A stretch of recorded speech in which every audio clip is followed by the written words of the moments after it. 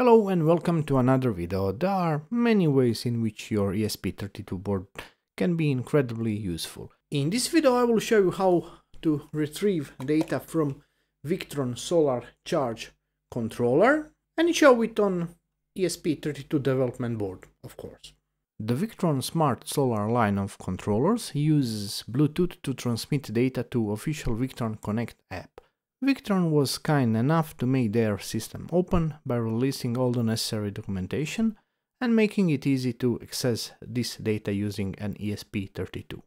Here you can see a paid project I created for one Australian company. This is basically a timer that can control some appliance using this relay module. You can set specific timers for the output to turn on or off. You can manually control, or you can use countdown timer. Here we can see time and date, and you can configure many settings as usual.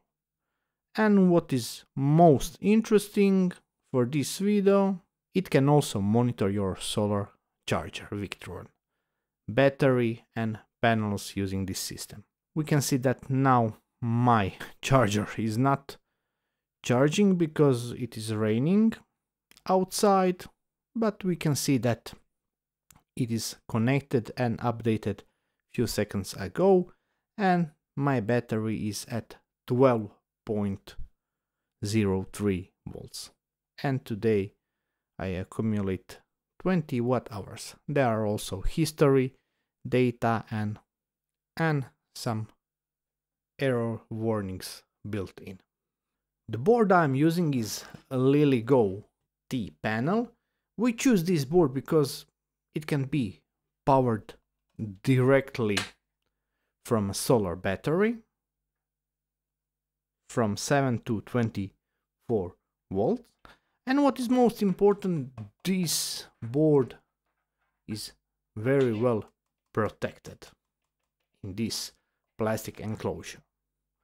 Another benefit is this large 480 and 400 by 480 pixel touch display. This is 4-inch display.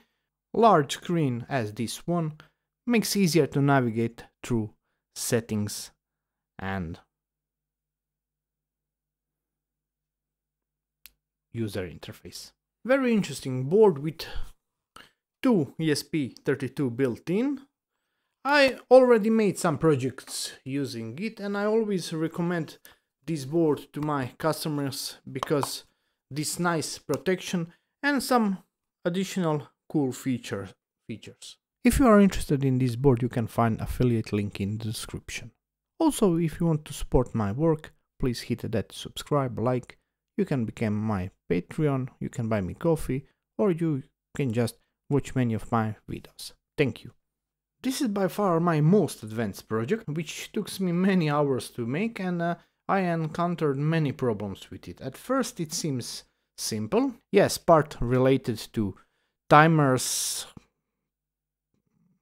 countdown timer, and output is really simple.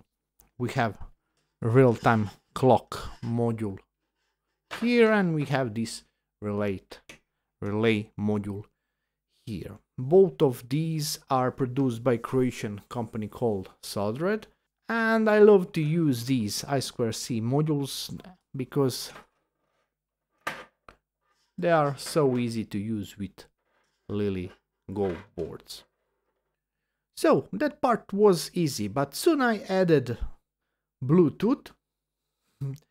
User interface was so slow, it was lagging, and so after many tweaks I solved this with simple trick. I used both cores of ESP32. One was in charge of user interface, time and output, and second one was used only for Bluetooth communication with Victron Charge controller.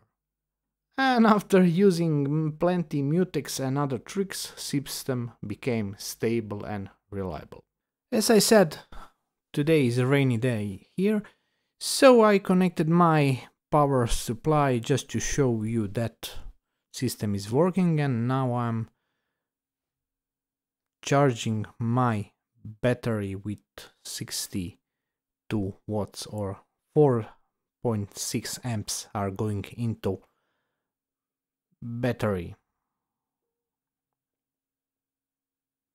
If I turn off my power supply after 15 seconds, because this system is updating after 15 seconds, we will see that value is 0.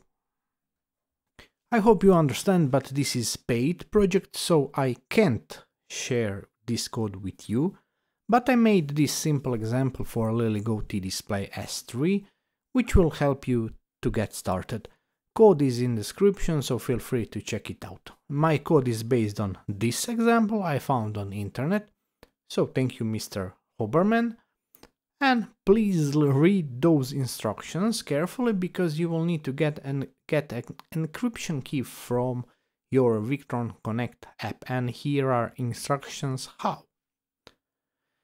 That's it. I hope this video was interesting. It was very interesting to me. I hope we have few new subscribers, and I just wanted to say it once again, I really love sandwiches. Bye. See you next week.